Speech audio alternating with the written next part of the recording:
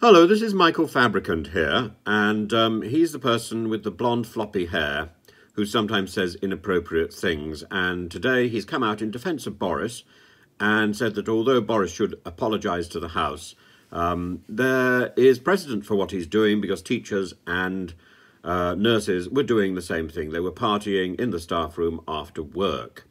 I think it's a little rich of him, and how does he know? He's not a teacher, he's not a nurse.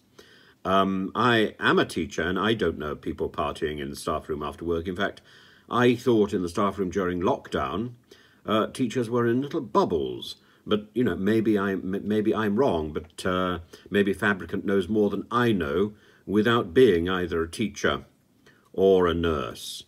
I think we're going to hear a lot more of this sort of pseudo defence of Boris. The fact is, the man who set up the law broke the law. There may be some mitigating circumstances insofar as it was a surprise birthday party, so maybe he didn't plan it. That is, I think, the only detail that qualifies the offence.